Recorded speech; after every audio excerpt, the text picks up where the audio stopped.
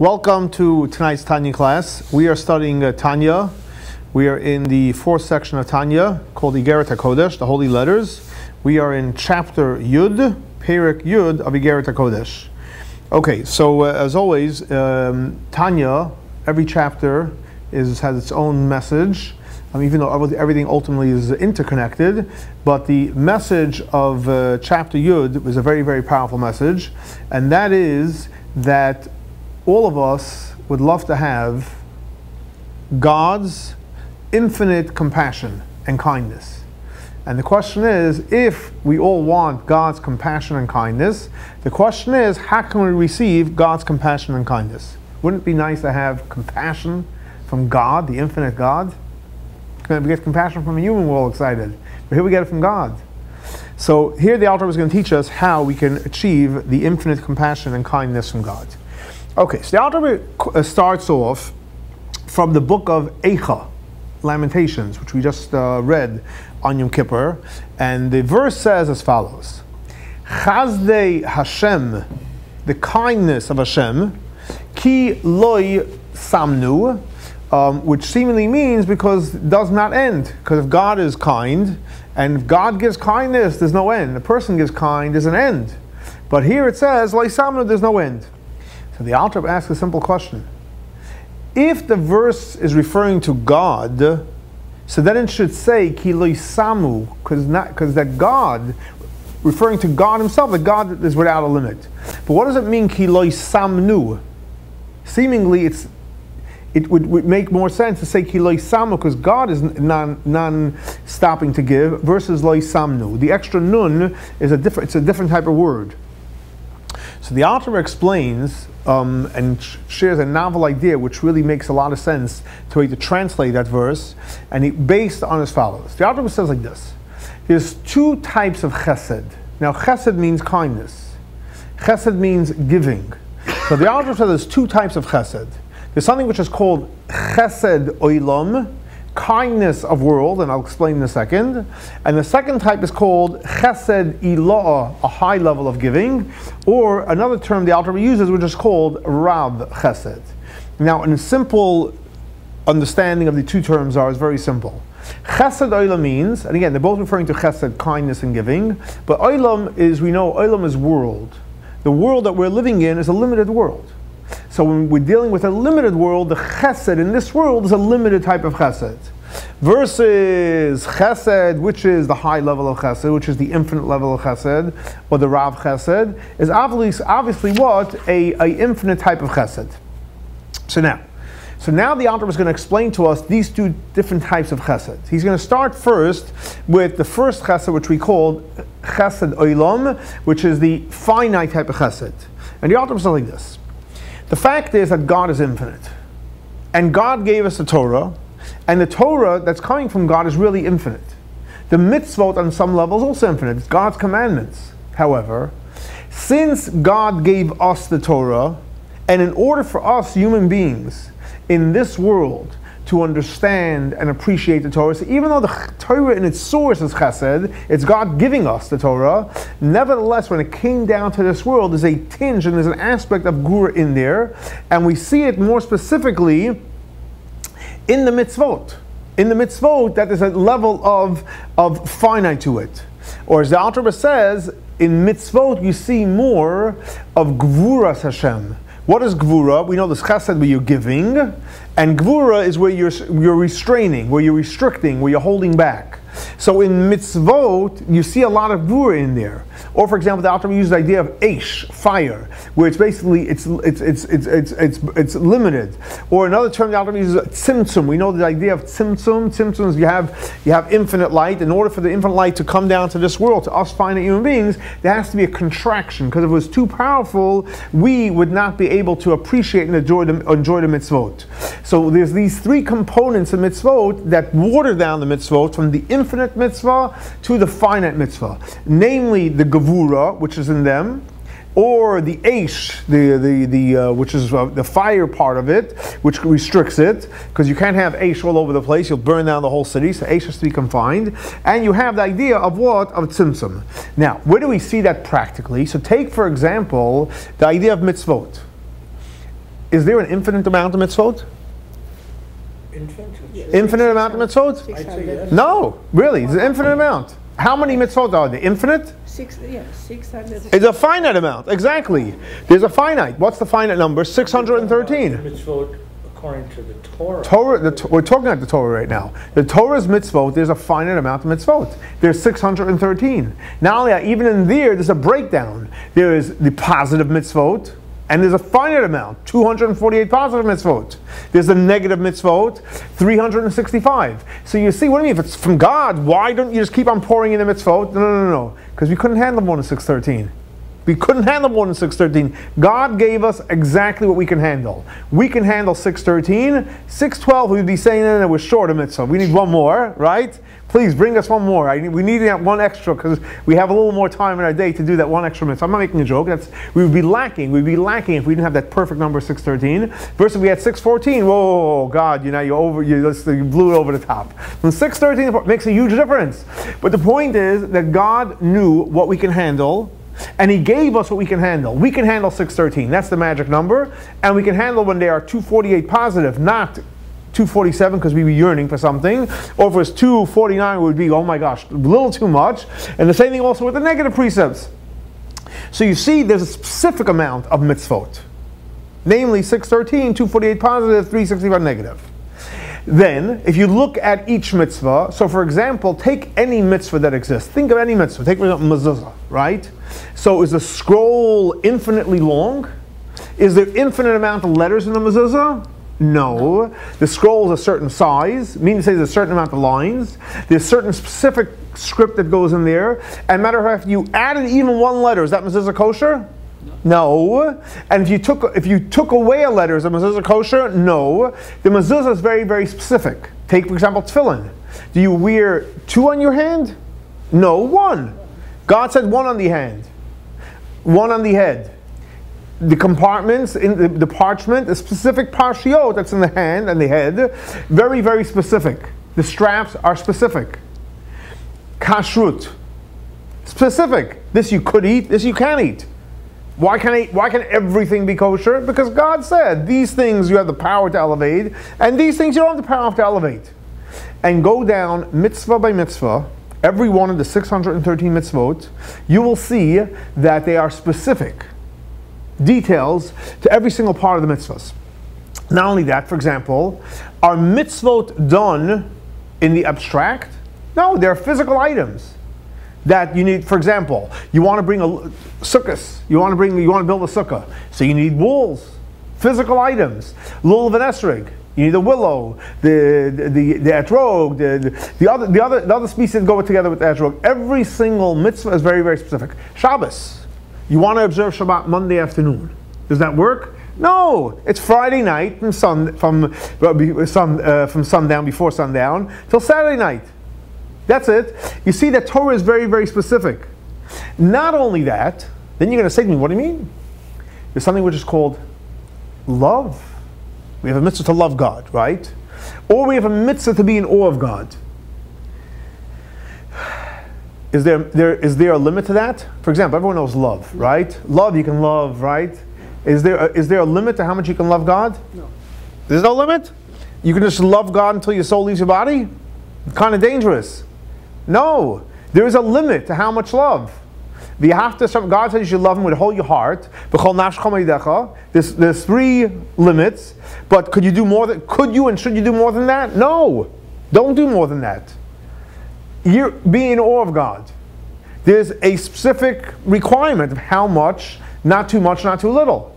In other words, if you're going to be just in love with God 24/7 and not take care of your body and not do any other mitzvot, but I'm in love with God, is that what God wants? No. If you're going to be in awe of God, oh my gosh, I'm frozen. I can't move, right? And meanwhile, you're not going to study, you're not going to pray, you're not going to take care of your family. Are you going overboard in awe of God? Absolutely. So even in love and awe, which is seemingly intangible mitzvot, guess what? They are tangible. There's a specific requirement to it. Why? Because God wants to give us specific mitzvot that we can handle. Now, where does that come from? Where does that come from? That comes from the idea of Tzimzum. That comes from the idea of Gevurah. It's the way it's contained, and the way it's specific, and the way it's limited. Ultimately, it comes from where? From God giving or not giving. It's from God giving or not giving. So the source is God's giving us. Sure, it's Chesed. God is giving us an opportunity to connect to Him. God is giving us 613 ways to connect to Him. But is that Chesed unlimited, or is it finite? It's finite. It's Chesed Olam. It's Chesed. God's giving us ways to connect to Him through Torah study, through prayer, through doing every one of the mitzvot. But it's Chesed Olam because it is very defined and very specific to the amount of time and the amount of space when it starts, when it ends, and so on and so forth. Now, let's take, for example, we know that there are 3 pillars that the world stands on. What are the 3 pillars? Torah, very good. Prayer, very good. And, no, what's the specific one? What's the specific mitzvah? Huh? Very good. Tzedakah, charity, exactly. So we're dealing now with the 3 pillars. Now, could you study Torah 24/7? No, you have other responsibilities. You got to sleep, take care of your body. You got to eat. You got to take care of your family. You got to work, and there's other mitzvot to do. Prayer. Could you and should you study 24/7? No, there's other things to do, appropriate things. Now, charity, right? So charity is just dollars, cents, pounds, euros, whatever the currency is, right? Bitcoins, right? Whatever the currency of cards. Gift cards, stocks, bonds, right? Cars, houses, airplanes, all right, the list goes on. But the point is, when a person gives charity, and this is one of the 3 pillars. Do you give infinite amount to charity? No. How much do you give to charity? 20%. So the official amount is 10%. That's what you're obligated to give. And if you want, you can up it to how much? 20. And could you give more? The official requirement, no. After 20, you should not give. The Talmud says don't give more than 20%. What do you mean? But charity. Why am I giving charity? God commanded me. God gave me an opportunity to connect Him through charity. And if I give charity, I am doing what God wanted, and I am practicing Chesed. But guess what? Can I practice an infinite amount of charity? No. Nobody could. Why? And here's the point. So the Alter was saying is that because Chesed, the first type of Chesed is called Chesed Olam, Chesed that's given to us in this physical world, where we're finite and we have limits. So any Chesed that takes place in this world has finite limits. It's Chesed, 100%, but it's called Chesed Olam because it's limited to the world. Now, so comes on the Alter Rebbe and he says, guess what? What's the reason why God gave us all the mitzvot? Why did God give us any of the mitzvot? Why do we observe the mitzvot? So let's look, when you do a mitzvah, you usually make a blessing. What's the blessing you make? Baruch atah Hashem Elokeinu melech haolam. And what we bless God, and it says specifically, Asher, that Kidishanu, God sanctified us with the mitzvot. What does that mean? If, and not if, when we do mitzvot, we become sanctified. We become holy. So when we do a mitzvah, means God says do this mitzvah, whatever it may be, and the 613 to choose from. Pick anyone, think of anyone that you're doing right now. So on one hand you can say, I'm doing the mitzvah, and that is correct. But what are you doing, when you're doing the mitzvah, what's happening to you? You know what's happening to you? There's a certain aura, there's a certain glory, kidishanu, you're becoming sanctified. Like the spiritual ointment that's going on you. So every time you do the mitzvah, you are glowing and shining. Sometimes you feel it, sometimes you don't. But when you do a mitzvah, you feel great. Right? When you do a mitzvah, do you feel great? Yeah. Why do you feel great? And that is kidishanu. Because when you do a mitzvah, you're being sanctified. Now, what happens if you had an opportunity to do a mitzvah and you missed the opportunity? It happens.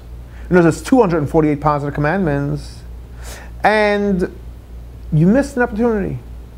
Whether you missed a prayer service, whether you missed an opportunity to study Torah, or you missed an opportunity to help somebody, you had an opportunity that you could have done and you didn't do it.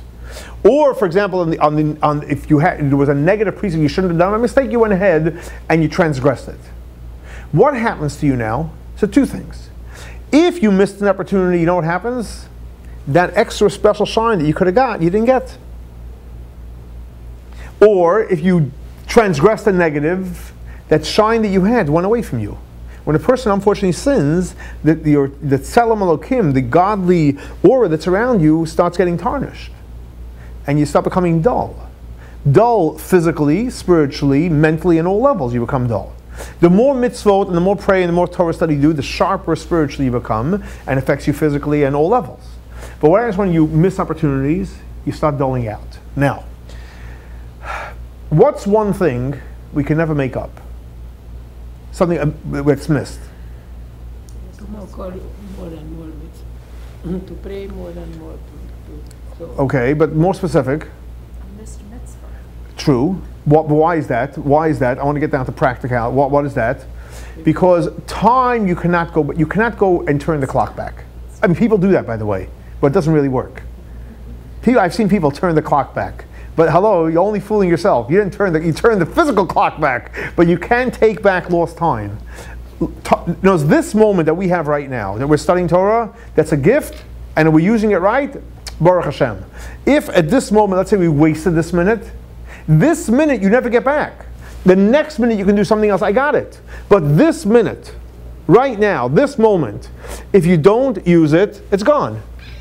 Every moment that God gives us a gift, we use it or we lose it. Use it, lose it. So if you use it to put on the shine on you, guess what? You got the shine. So what happens, like, it's a practical example. From 9 to 10 in the morning, or 9 to 10 at night, you sit around, you do nothing. And you could have done many mitzvot and you don't do it. Guess what? You lost shining yourself up spiritually.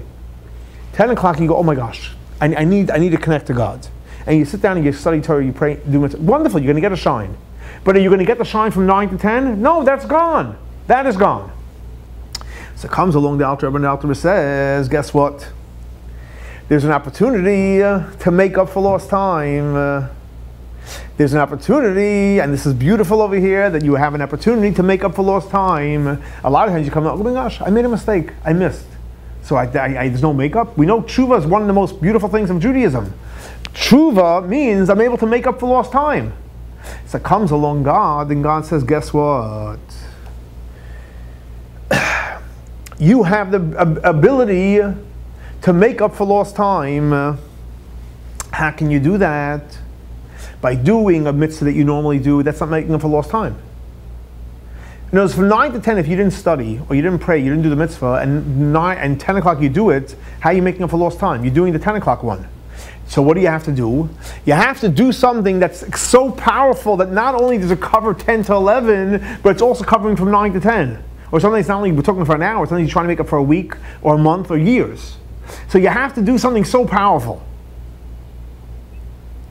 When you do something so powerful, it draws down, as the Alter Rebbe said before, what's the type of chesed? It's called Chesed Ila'ah, a high, infinite power of chesed.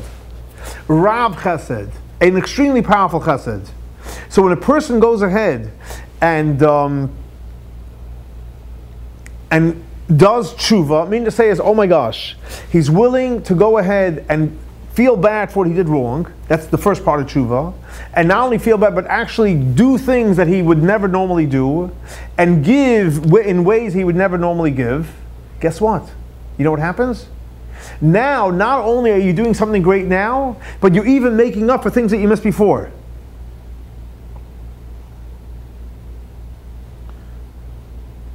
How do you go about doing that? Wouldn't that be great? Who would want to make up for lost time? Huh? Everybody. So here the Alter Rebbe is going to teach you how you can make up for lost time. And he says like this. Generally speaking, what is tshuva? So the Rambam writes, what is tshuva? Tshuva means, and let's use the example before, 10 o'clock you go, oh my gosh, I really wasted an hour from 9 to 10. And you can multiply that days and weeks and months. I really wasted it, and I really feel bad. So is that tshuva? That's tshuva. According to the Rambam, you say, oh my gosh, I wasted an hour, I feel terrible about it, I hope God forgives me, I want to get back on the path. So you say it, you feel it, you say it, that's tshuva. Got it. But the Alter Rebbe says, that's wonderful.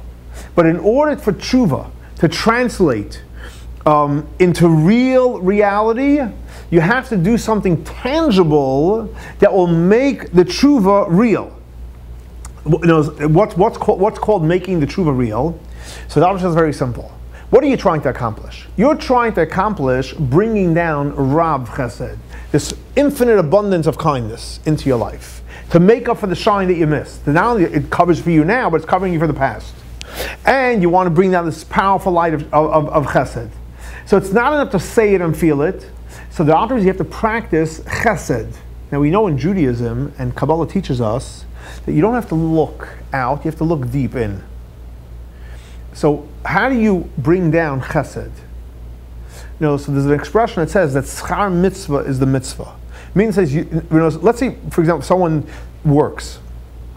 And you work, so you don't get paid to work, you get paid a check, you get paid money, whatever you get paid. But the real reward of the mitzvah is what? Not something else. The reward of the mitzvah is the mitzvah itself. So therefore, if you're trying to accomplish Chesed, Chesed should be all over you. You want to try to make up that you should have this shine over you. You need to do Chesed. What is Chesed? What is Chesed? And this is so powerful. The Alter is very simple. You know what Chesed is? Think of the word. Chesed is made up of two words. Ches and samach means chas. That means you feel bad. And dalet stands for a dalis, a person that's poor and destitute.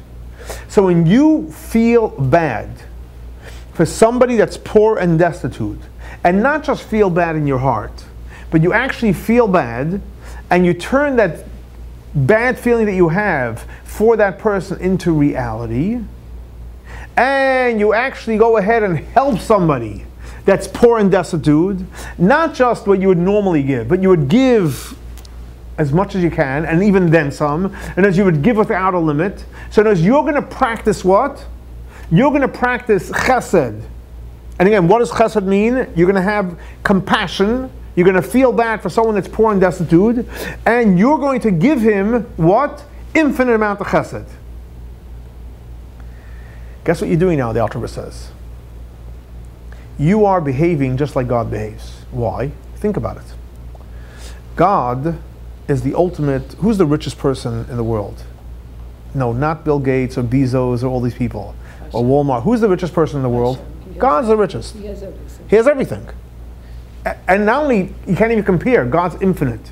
So God, not only is the richest, money and everything, God creates, God maintains, God is the richest person in the world. Who's he helping? Everybody. Everybody. So compared to God, is anybody rich? Or compared to God, is everyone poor? Everyone's not only poor, everyone's destitute. Because the only reason why we exist, and we continue to exist, is because this infinite God practices what? Chesed. He's chas. He feels bad for all of us poor and destitute people. And when does God do that? Once a year? Once a month? Once a week? Every second.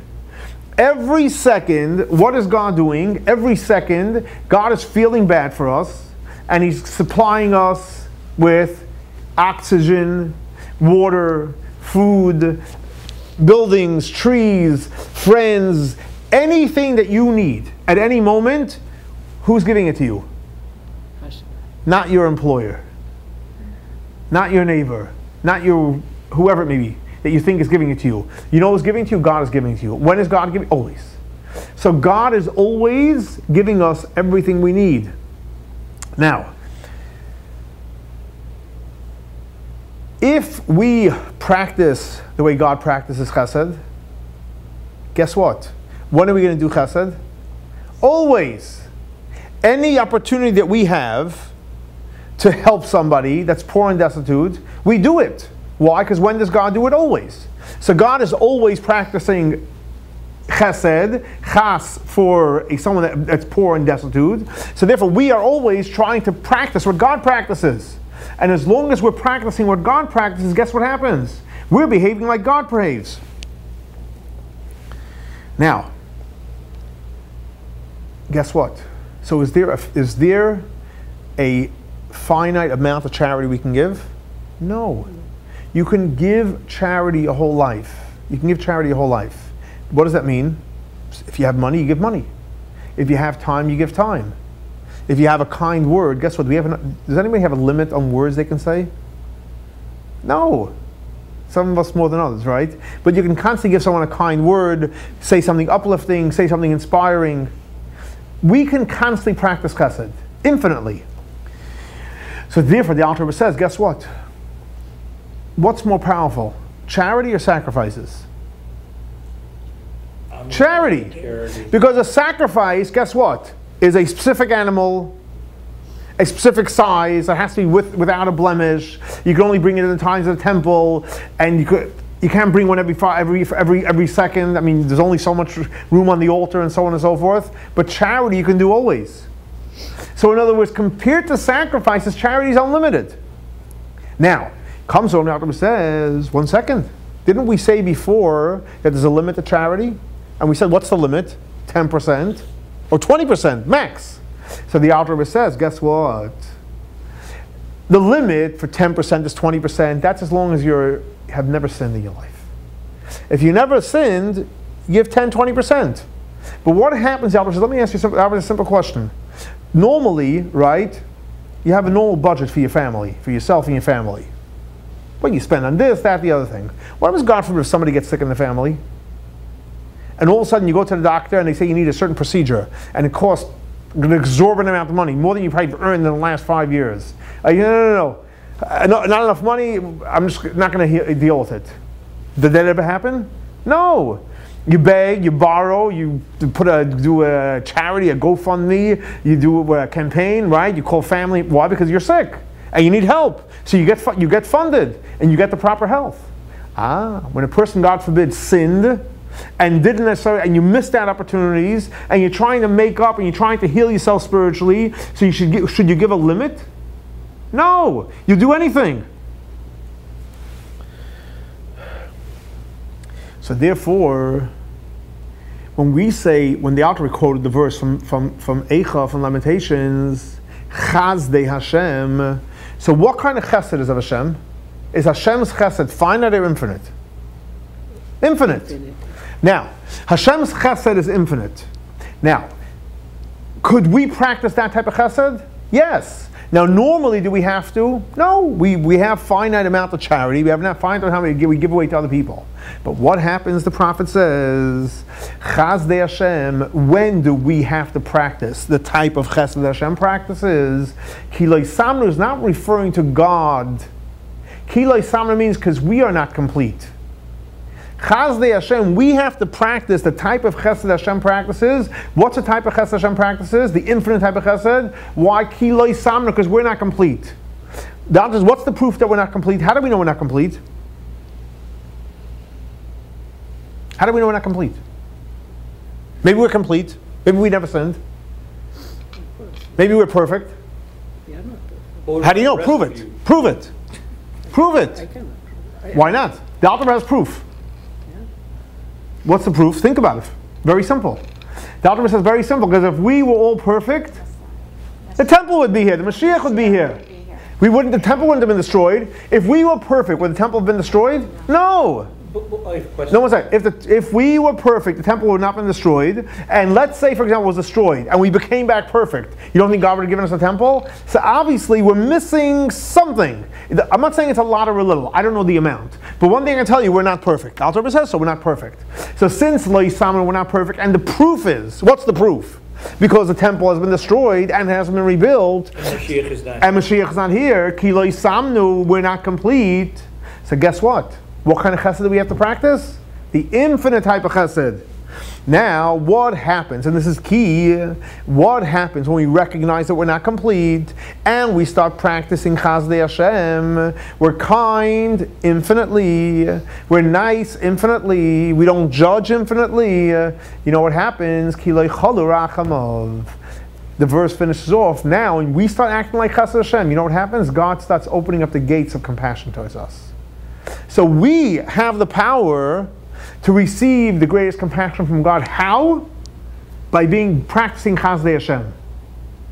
When we practice the infinite type of chesed, we're nice, we're kind, and we don't look at how much we've done, how much I did already my fair share, and we keep on doing. You know what happens? We're acting like Chesed Hashem, then God says, give him compassion. And guess what? When you start feeling God's compassion, it really feels good because it's coming from the infinite place of God. And the Alter Rebbe finishes off and says, this is what the Chazal teach us, that Ein Yisrael Nigolin Ela B'Tzedakah, that the Jewish people will be redeemed. In other words, we're in exile now. We want to go out. We want to be freed. We want the Messiah to come. So we will be freed. Key one thing. He doesn't say Torah study, even though it's important to study Torah. He doesn't say prayer, even though it's important to pray. And he doesn't say doing all the mitzvot, even though it's important to do all the mitzvot. He says specifically charity. And why charity? And he says, because what kind of charity is? Charity, not the charity that you have to give the 10%. Not the charity you want to give 20%. When you give the charity that you don't necessarily have to give, and you don't have to give it and you're doing it anyway, that means you're going ahead and drawing in Chesed Hashem, then we will merit to receive God's infinite blessing of Chesed. And if God gives us the infinite Chesed, guess what we will have? We will have the true redemption. So here you see how this chapter 10 of Igeret Hakodesh is extremely powerful, because it shows you in a real way that if you want to achieve and you want to receive God's greatest compassion and God's greatest chesed, is for us to practice the chesed of God, which is infinite. And even though you're going to say, what do you mean, I only have an obligation to do so much? That's not true, the Alter Rebbe says. Because we're not complete, we are living at times when people do sin, and we all have sinned on whatever level that we know, or we do know, or consciously or subconsciously, and we're not complete. So therefore, since we're not complete, we need to come on to the infinite chesed of Hashem to take us out of Golut. So we need to practice the infinite chesed, and we practice the infinite chesed when we're kind, even when we feel like we already did our fair share. God will give us the greatest kindness, God will give us the greatest compassion, and we'll have the greatest and best life ever. Thank you.